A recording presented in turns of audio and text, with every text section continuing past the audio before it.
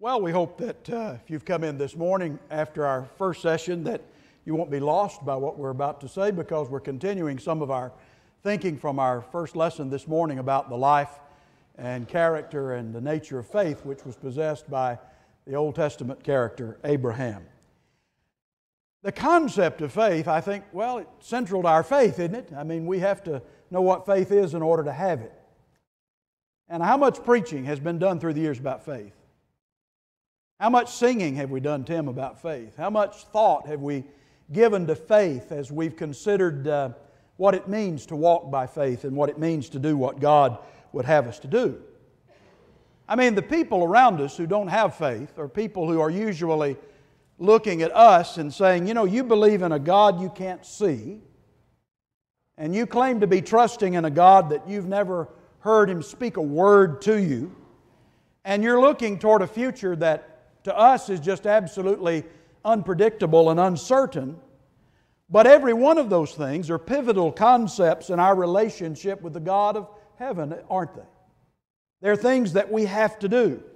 There's a lot that's been written through the years. Probably, I don't know of any other subject about which more has been written by authors than the subject of faith. Go to a bookstore anywhere you want to go, or get online and look at the books that are available on Amazon or whatever, and everybody seems to want to write continually about the matter of faith. One fellow said that faith grows only in the dark, that you've got to trust Him when you can't trace Him, and that's faith. Another fellow defined faith as saying that it is believing in advance in something that will only seem logical to us when we view it in reverse. Maybe that's good. Faith is the bird that sings when the dawn is still dark, a fellow once wrote. And in a more humorous vein, a guy named J.G. Stipe said this. He said, faith is like a toothbrush. Every man should have one. Every man should use it regularly, but he should never try to use somebody else's. And I think that's probably as good a statement as I've ever read or heard about faith. You've got to have your own faith, not somebody else's toothbrush, if you're going to serve God acceptably and do what needs to be done. There's nobody in here this morning who's ever been to a Bible class or heard any preaching much at all, but what you could not for yourself quote the 11th chapter of Hebrews in verse 1, where the Scriptures say that faith is the assurance of things hoped for, the conviction of things not seen.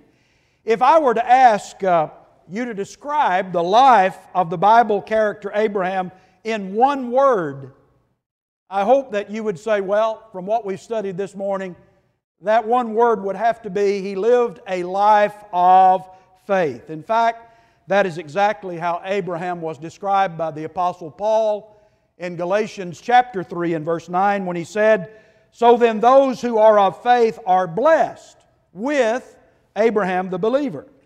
And the Hebrew writer spoke about Abraham's faith in Hebrews chapter 11 and verse 8, when he said, by faith Abraham, when he was called, obeyed by going out to a place which he was to receive for an inheritance, and he went out not knowing where he was going. That's an interesting thought, isn't it? To go somewhere but to not know where you're actually going.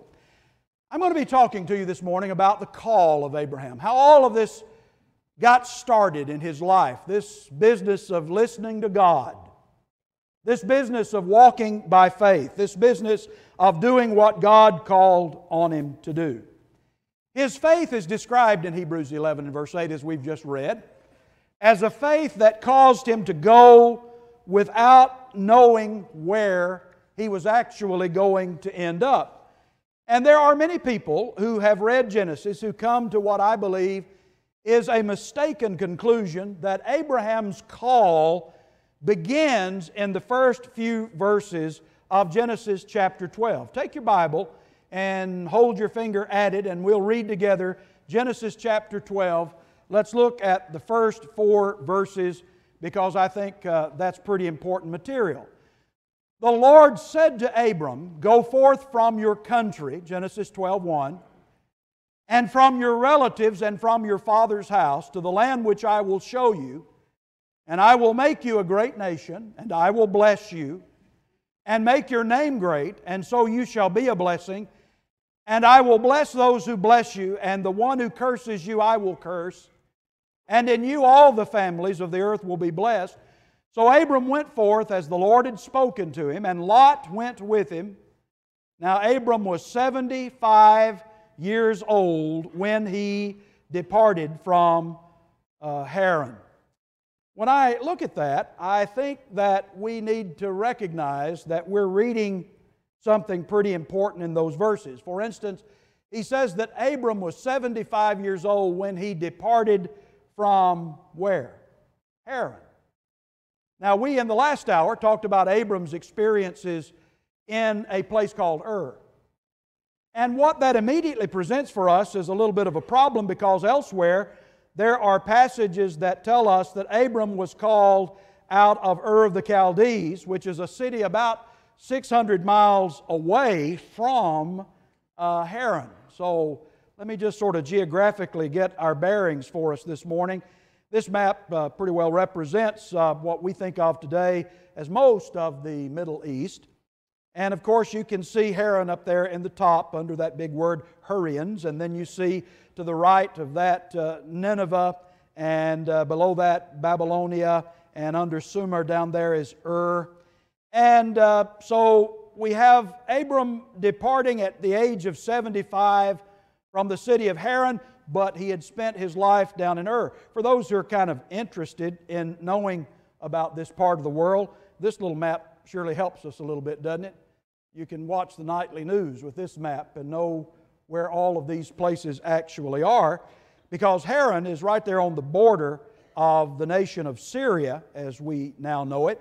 And of course, if you were to speak of Abraham's ancestry, Abraham is an Iraqi, is he not? He really grew up in the land that we know of as Iraq. And we've had quite a long experience in Iraq, we Americans. We know that part of the world better perhaps than many parts of the world that we've had troops that have served our country's interests in.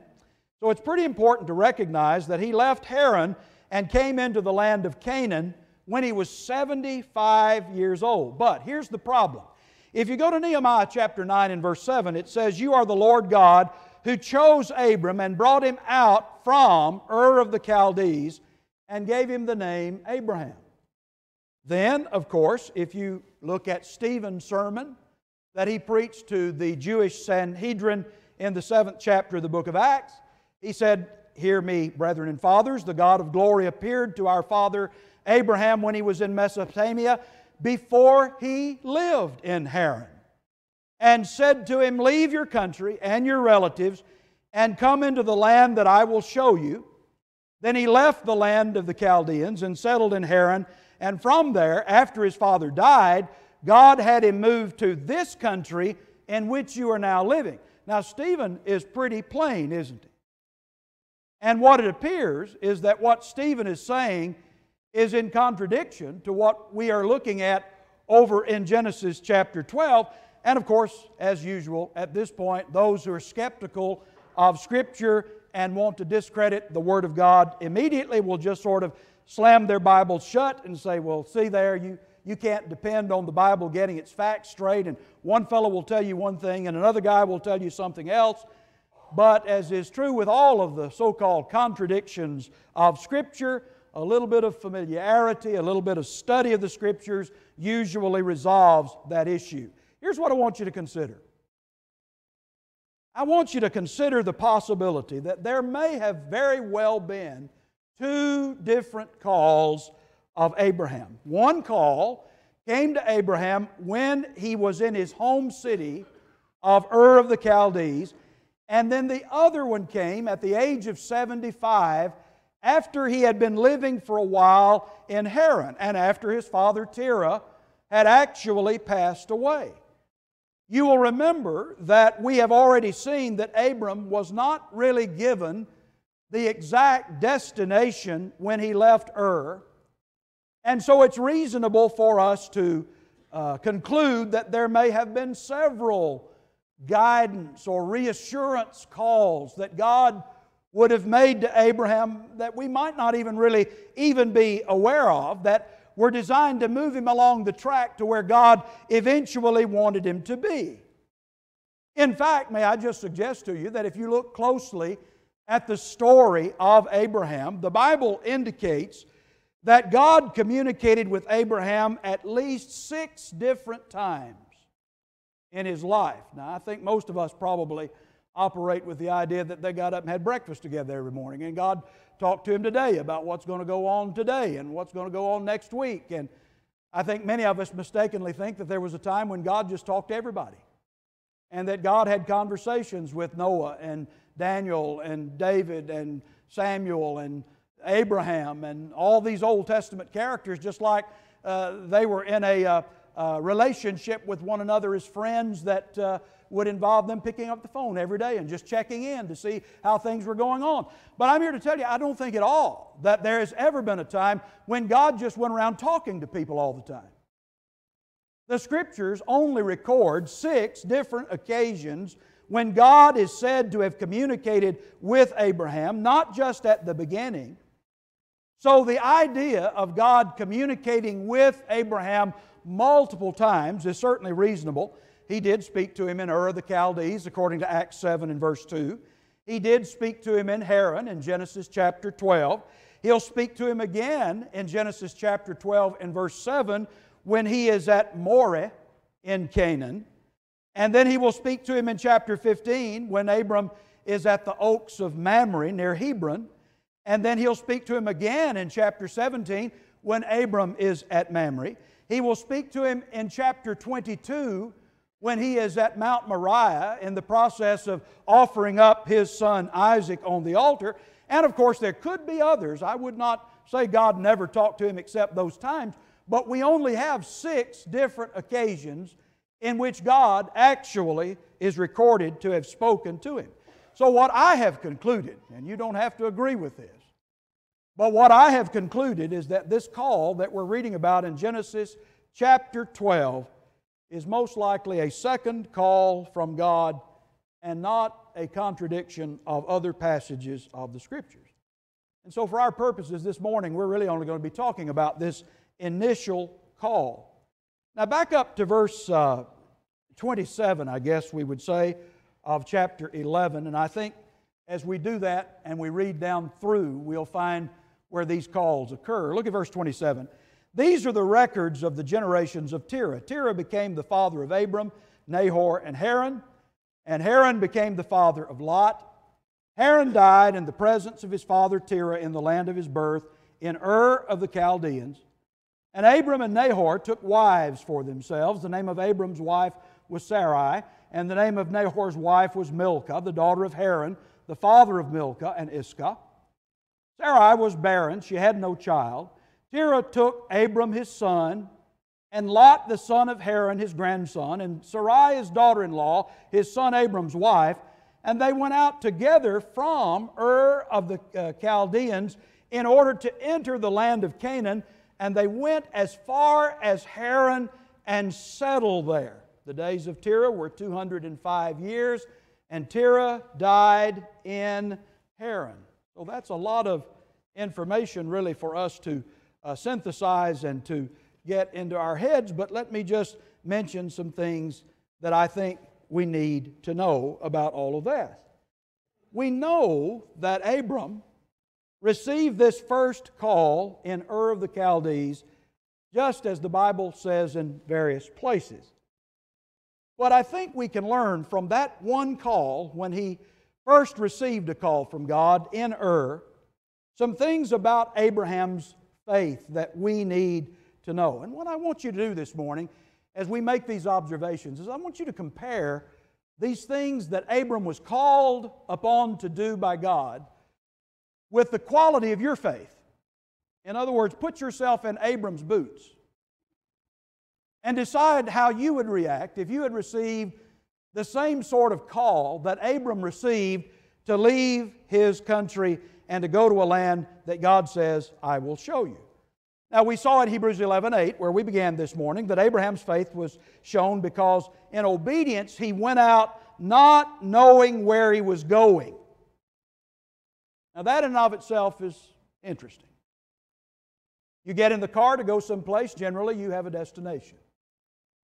And we have GPS systems, and on our phones now we have all of this guidance that allows us to get from point A to point B, sometimes to places we've never seen, some places we've never ever been before, and we just follow some satellite's directions and we get exactly where we're going. But when we set out, we knew where we were going. I remember when I was just a boy, my granddaddy lived about 2 miles away from us, and he would come over to our farm there in North Alabama, and he would get me. I was probably about 5, maybe 6 years old, and put me in his car, and my mother would say, "Well, where are you all going?"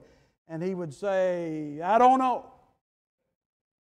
I'll know when I get there." Sometimes he would say, in my granddaddy's parlance, he would say, "Chattanooga," he'd say. He had this idea that you could go to Chattanooga, Tennessee, I guess, for the day. I don't know that he ever did that in his life, but that was just some of the things he ever would express. And so he was about the only fellow I've ever known that just got in the car and went someplace and had no idea where he was going to end up. And he certainly couldn't tell my mom where we were going. And in those days, if she needed to find us, there would have been no way to do it. But the fact of the matter is, we usually know where we're going when we leave home. But God did not initially show Abraham where He wanted him to go. The order from God to disembark and to go came with very little explanation.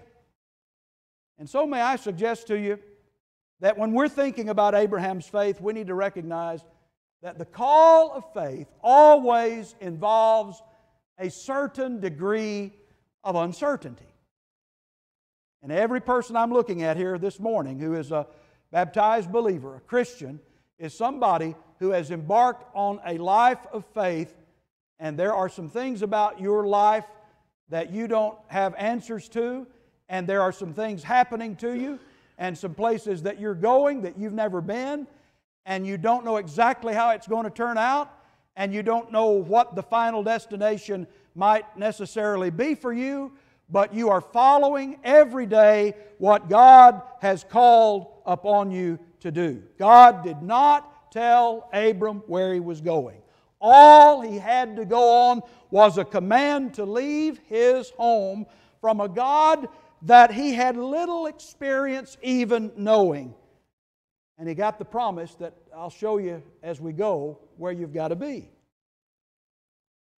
I have often heard, and I alluded to this just a few moments ago, I've often heard Christians, well-meaning Christians, say things like, wouldn't it be nice to have lived back in the days when God spoke directly to people and told them what He wanted them to do, and they didn't have to wonder whether or not what they were doing was within the will of God or not? I've had Christians frustrated because they'll tell me that they want to know God's will, and I'll tell them, well, what do you find in Scripture? And they don't want to dig into a book and read and try to learn from somebody else's experiences like Abraham's about what they are to do. And I think a lot of us may have operated with the faulty conclusion that it must have been easy to have had faith in God in an era of time when God actually spoke audibly, and that people could converse, or at least they could listen with their ear to what the voice of God was actually telling them. Now, setting aside the obvious issue that God never has spoken to everyone directly in any period of Bible history, I want you to consider just for a moment how much information Abraham was given before he obeyed and left Ur. If Stephen's record in Acts chapter 7 is complete, he had exactly one sentence, and that's all he had. He had one verse: "Depart from your country and your relatives and come into the land that I will show you." That's not much information. Beyond that, the implied answer was, now you just got to trust me on this. You've got to do what I'm asking you to do because I'm your God. And I'm telling you this is the path that you've got to take. I'll give you more information as time goes along, but this is what you must do right now. Why are we not more certain about what God wants us to be doing? Why are we not more faithful than Abraham? Well, I think one of the reasons for that is that many of us have spent very little time learning what the Scriptures have to say. Oh yes, we show up at church, and oh yes, we listen politely when a teacher teaches, but to get in there and actually read the Scriptures for ourselves and to dig through all of the information that they contain and to learn what this means to me, I am here to make an accusation which I cannot prove. But it just seems to me that we are living in a time where there is more widespread ignorance of the Bible than at any other time in our nation's history. And I can only speak of our nation. I've never lived, nor have I been a citizen anywhere else. I'm not just referring to the ignorance among those who don't even try to follow God. I am referring to ignorance among our brethren about Scripture. It is scary, actually. It is frightening to me to think about what we do not know. But if you're going to have faith, you've got to understand what your faith must be in. Because otherwise your faith will be misplaced. And you have to have faith to serve God. But even with a good knowledge of the Bible that gives us a maximum faith potential, faith is still a challenge. Why? Because it always involves a level of uncertainty, an element of having to go without knowing, in the words of the Hebrew writer in Hebrews 11 and verse 8.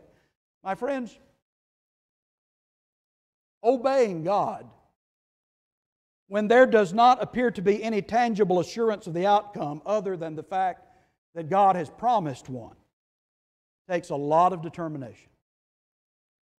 It takes a great deal of commitment. It always has been tough to do that. It will continue to be tough as long as we live until we reach glory. Faith is always wrapped up in an element of uncertainty because we're putting our trust in someone else other than ourselves. May I suggest to you that when it comes to the nature of Abraham's faith, the call of faith is not always the most convenient call that we will answer. I want you to just think about that little 6-letter word command, depart. You got the word to depart, wherever it is that you live nowadays. Would that one little word cause any upset in your life? Would there be any changes that would have to be made that some of them you don't see any sense in making? I know a number of years ago I was going to move from one place to another to work, and one of my children, one of my daughters, came to me and said, "Daddy, are you mad at the church?" And I said, "No, ma'am." She said, "Well, are the elders mad at you?" I said, "No, we're very good friends, in fact." And she said, "And we're going to move over to such and such a place and do such and such work. This is the dumbest thing we've ever done," she said. And I don't know how to argue with that. I mean, there's just absolutely no way to argue with the wisdom. Sometimes it comes out of a child's mouth. And I will tell you that that word depart was not a very convenient word. Here is Abraham who had to uproot whatever business he was in. I don't know what he did for a living. He had to uproot his family. He probably had to sell some holdings that he couldn't go by the Wells Fargo bank, get a cashier's check, stuff that in his saddlebags and ride off and make a deposit when he got to the next town. He couldn't wire any money anywhere. He had to sell whatever he had and liquidate whatever assets he had in order to take that with him. He had to endure all of the questions. Knowing human nature as we do, you know that there were a lot of people that were looking at Abraham kind of like my daughter did, and they're wanting to know, "You're going to do what? Abram, you have always lived here. Your people, as long as we've had people, they've lived here. Our people have always done what you're doing. We've never thought about going someplace else. In fact, look at how good we have it here in Ur. Why would anybody want to go anywhere else? Why would anybody want to live any other place than where we are living? You can't even see this God that you claim has been calling on you to move. We don't know this God. None of your relatives serve Him. We've lived here always." And I'm sure that those kinds of questions probably bore down pretty heavily on Abram as he was thinking about, what am I going to do? But the risk that Abraham was taking in departing was very, very real, because he was going to have to go to a place where there would probably be some pretty strange people. Who could know what kind of dangers he might face even getting there? When he left home, would there be highway robbers that would be lying in wait along whatever route God chose for him? To add to this, those that went with him also had to endure all the inconvenience and risk. You talk about Abraham and Sarah and their relationship. I wonder how she took this news. Well, Sarah, we're going to leave Ur. Well, okay, we can go over to the next village for a day or two if you want to do that. No, I don't mean take a vacation, which was unheard of. But he said, I mean, we're going to move. Move. And where are we going, Abram? I don't know. God hasn't told me. She's taking his temperature already. She's wanting to know what's wrong with my husband. She's calling the doctor. She's trying to figure out what's going on with this man. Is he having a midlife crisis? She doesn't understand what it is that's compelling him to do the things that he's going to do. And I am telling you that they knew very little, I'm sure, of the compulsion that drove Abraham. Surely there must have been some searching questions. Now, what does that mean to me? What does that mean to you? I'll tell you what it means to me. I must expect that if I'm going to be a person of faith, that's not going to be easy at times. Sometimes it's going to be very, very difficult. And faith has never, ever been easy. It will always challenge the status quo. There will be times when following God in obedience will mean that I will be inconvenienced. It will mean sometimes that people around me will not understand why I'm doing what I'm doing. People will think I'm crazy. I'm sure there were people that thought Abraham had a few screws loose, that he needed some help somewhere or the other. But I want you to listen to what Peter said in 1 Peter 4 and verse 12. He said, Beloved, don't be surprised at the fiery ordeal among you which comes upon you for your testing, as though some strange thing were happening to you. I'm telling you that your faith can sometimes be a fiery ordeal in your life, and to a generation that sometimes considers it just an ordeal to get up out of bed and get to church on Sunday morning. Walking by faith is a real significant challenge. And we learn that when we study the life of this man. But I will tell you that thirdly, we also see that the call of faith has to be stronger than any of our family ties. Look at Acts 7 and verse 3 once more, where the Scripture said, Depart from your country and your relatives. That's what God said to him. Depart from your country and your relatives. Abraham was to leave his relatives behind in Ur. My guess as to the reason for that is that they were probably all idol worshipers. And he did not want to be overwhelmed with the number of idol worshipers coming along with him. You know, the ruins of Ur that we looked at a few moments ago and some pictures show that the city was full of idols, especially of that one related to the worship of the moon, the patron god of Ur. And Terah, of course, as we pointed out, was in fact an idol worshiper according to what Joshua said in Joshua 24 and verse 2. And you know, to me, if you stop and think about this, it brings up a pretty interesting point. Maybe you've thought about it. If Abraham was supposed to depart from his relatives, why did he take his father Terah with him? In fact, as you read that, it appears in verse 31 of chapter 11 that Terah took Abraham, and not that Abraham took Terah at all. Terah took Abraham his son, and Lot the son of Haran his grandson, and Sarai his daughter-in-law, his son Abram's wife, and they went out together from Ur of the Chaldeans in order to enter the land of Canaan, and they went as far as Haran, and they settled there. Now, probably the reason it appears that Terah took Abram and not that Abram took Terah is because the writer of the book of Genesis is reporting on the records of the generation of Terah. He's talking about what Terah did in verse 27 there of chapter 11. And he's not really telling the story of Abraham yet till he gets to chapter 12.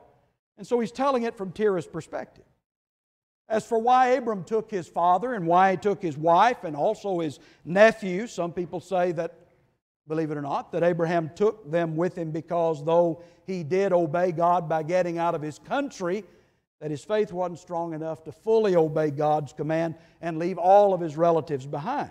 In other words, he obeyed, but he obeyed partially. I don't subscribe to that view, but it is a common expression of explanation as to why the words appear to be what they are here.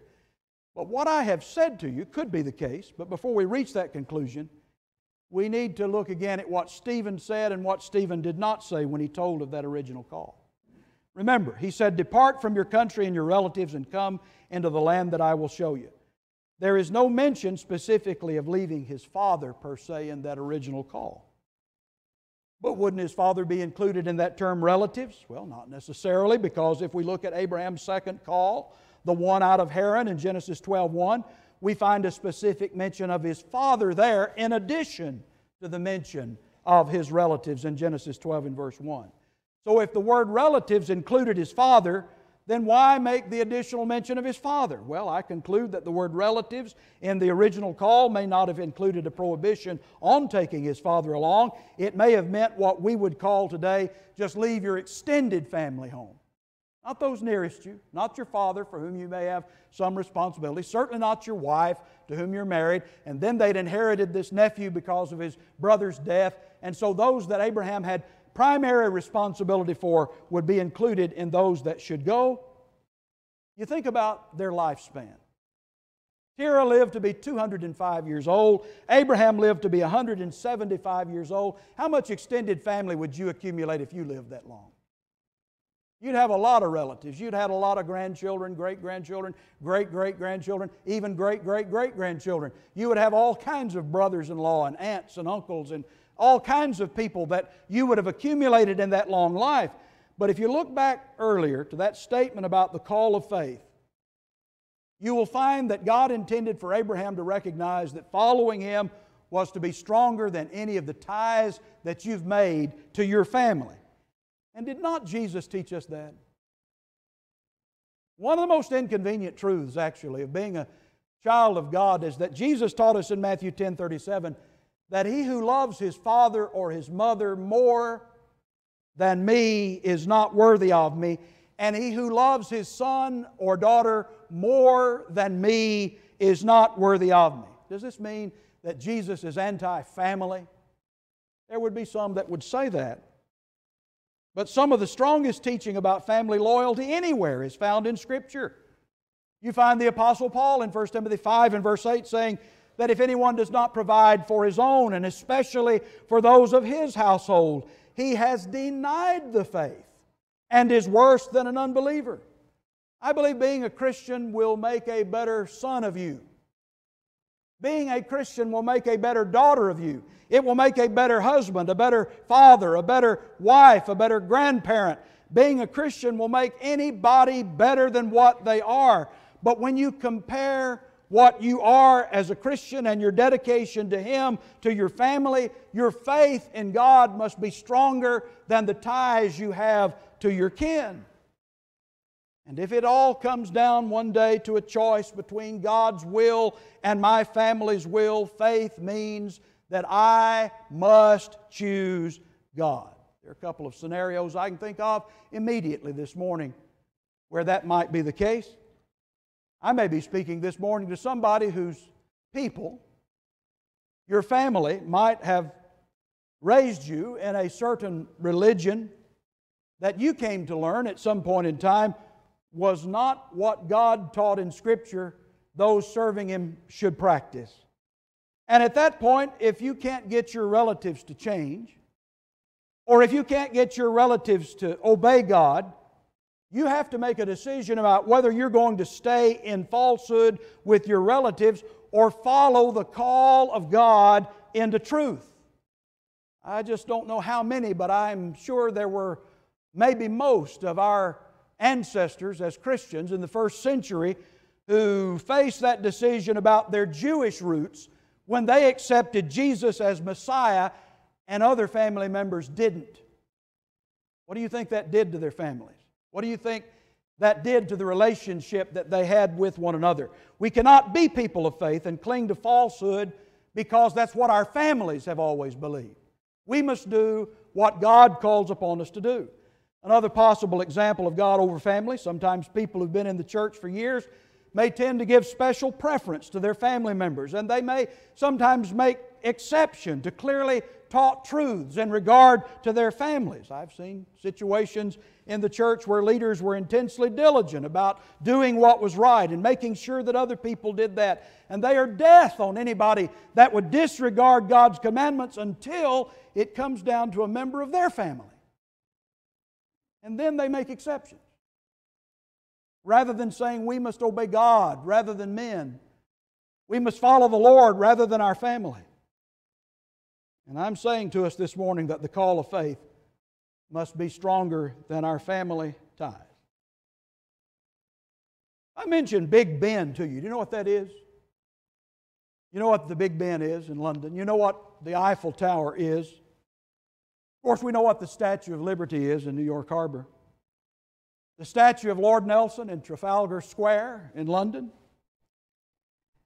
What do all those things have in common? Well, let me tell you about one thing they have in common. In the 1920s, there was a certain Scotsman by the name of Arthur Ferguson who sold every one of those things to unsuspecting buyers. He used his amazing sales ability to extract $30,000 from a well-to-do American for Nelson statue. He got $5,000 from another American for Big Ben. And by the time the law caught up with Ferguson and he was sent to prison, he had not only sold the landmarks that I had just mentioned to somebody, but he had taken $10,000 as a down payment on Buckingham Palace. And people bought it and thought that they had the rights to it as a result of this transaction that they had made with him. Now I want you to tell me what is wrong with Mr. Ferguson's transactions. The same thing that is wrong with many people's faith today. He was dealing in something he did not possess. He was dealing in something that belonged to somebody else, that he had no rights to at all. Anybody can claim to have faith, but the true test is not words, it is the life that stands up to the challenges that faith brings. And faith, my friends, is going without knowing. And we see that exemplified in the life of Abraham, where his faith took him into some uncertain areas and some inconveniences and to some difficulties with his family. What's the state of your faith this morning? Are you where Abraham was? Let me say to all of us that if we're where Abraham was as people of faith, we're all in this same circumstance where faith sometimes is uncertain, where it's not convenient, and where we have to choose God over other people. And I hope that the things we say this morning about Him will be useful to you and help you to walk more closely with the Lord by faith. Thank you so very much for your kind attention. You've just been a very good group to preach to this morning, and I look forward to the next hour together.